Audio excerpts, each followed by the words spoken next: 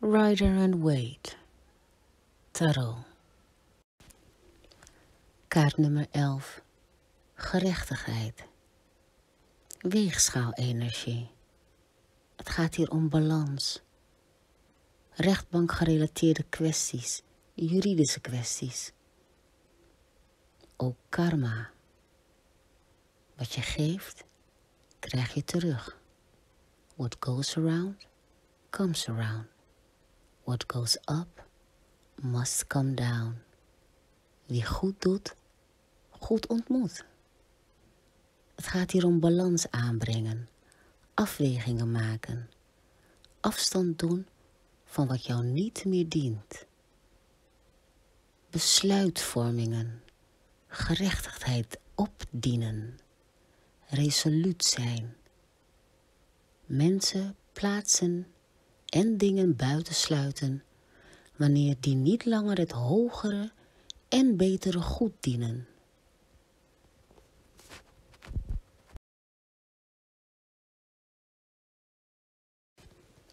Kaartnummer 12. De Gehangene. Geregeerd door Neptunus. Een spirituele kaart. Deze kaart staat voor verlichting, stilte, kalmte, ontwaken, nieuwe perspectieven, open-mindedness, een andere kijk ontwikkelen, een nieuwe andere benadering, een veranderd perspectief. Analyseren en mediteren en je eigen pad vinden.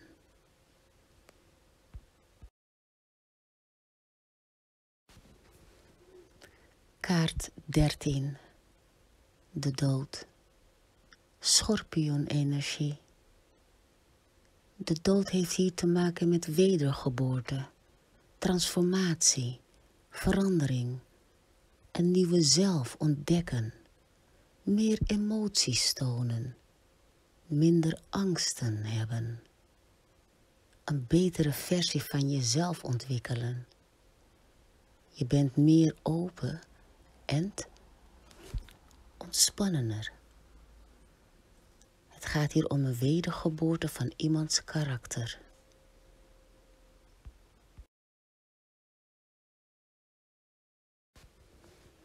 Kaartnummer 14. Matigheid. Beïnvloed door boogschutterenergie. Een engelachtige, warme, wazige energie. Zie de zon achterin.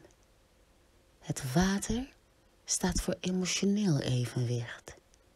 Met de stroom meegaan, naar binnen gaan. Geduld is een schone zaak, dus laat de dingen gebeuren.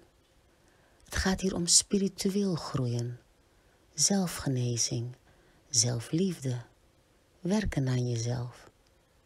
Focussen, concentreren op jezelf, terwijl al het andere zich om jou heen ontvouwt zoals het bedoeld is. Het gaat hier om emotioneel jouw vuur temmen.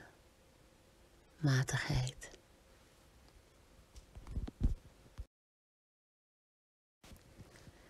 Kaartnummer 15.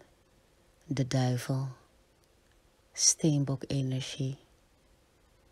Deze kaart zegt: pas op. Giftigheid, hebzucht, obsessies aanwezig. Deze energie kan schadelijke dingen met zich meebrengen. Het hechten aan mensen, plaatsen, dingen die jou niet eren, die jou niet opheffen,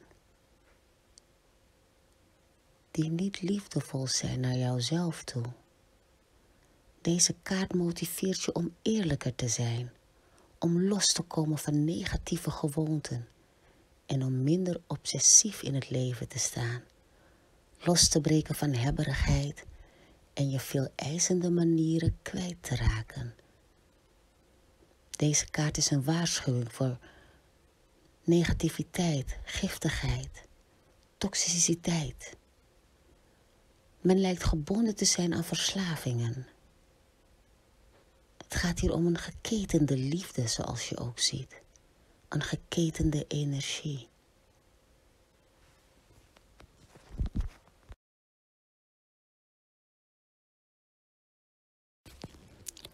Kaartnummer 16. De toren. Deze staat voor het universum. Het gaat hier om afbraak. Dat leidt tot een doorbraak. Zaken worden achter ons gelaten voor een beter leven. Veranderingen ten goede van de betrokkenen. Het brengt een grote shock met zich mee. Het is ook veelal onverwacht dat het zich voordoet. Maar het is niet voor niets.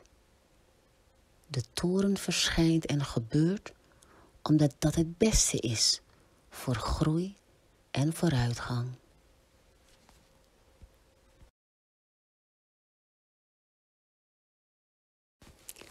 Kaartnummer 17. De ster. Waterman-energie. Genezing en verjonging.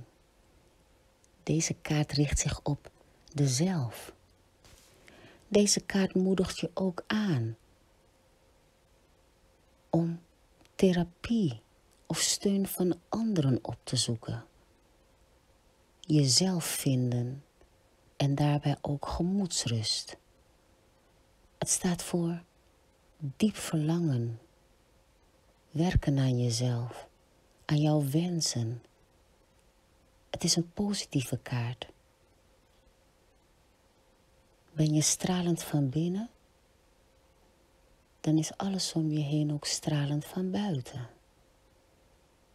Mooie prestaties, met en voor en door eigenliefde. Werken aan je innerlijk wezen. Het uiterlijk reflecteert het innerlijk. As within, so without.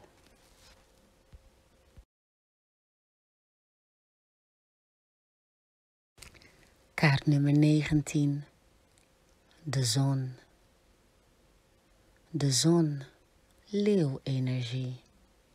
Deze staat voor warmte, geluk, vreugde, groei, charisma, bloei. Het is een ja tegen het leven, zegt een kaart. Het is een mooie, fijne, zonnige, grootse energie. Jezelf voelen, jezelf voeden, houden van jezelf, jezelf vinden. Het gaat hier om ja zeggen tegen al dat wat goed is voor jouzelf.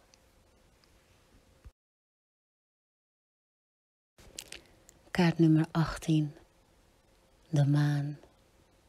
Vissenenergie. Geheimen en verborgen waarheden. Dingen die niet aan het licht komen. Het kan zijn dat je niet in staat bent om een specifieke situatie te begrijpen. Het kan een verwarde toestand ook uitbeelden. Het wordt ook wel een begeleidingskaart genoemd. Het gaat hier om inzichten verkrijgen, werken aan jezelf. Cycli en fasen afsluiten. Het herkennen van patronen en herhalingen.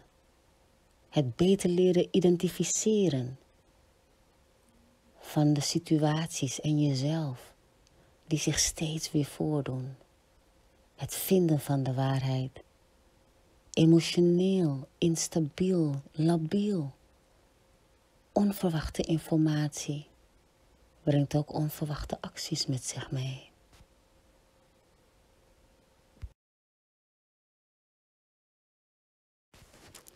Kaartnummer 20. Het oordeel. Het oordeel.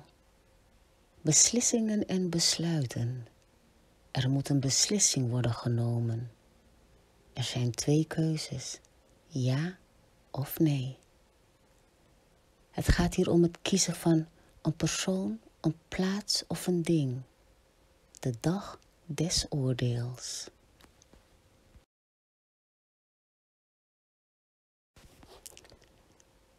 De laatste kaart in de Grote Arcana, kaart nummer 21, de wereld.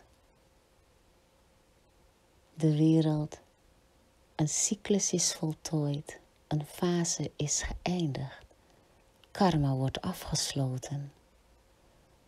Een nieuw hoofdstuk, een nieuw begin, een nieuwe start.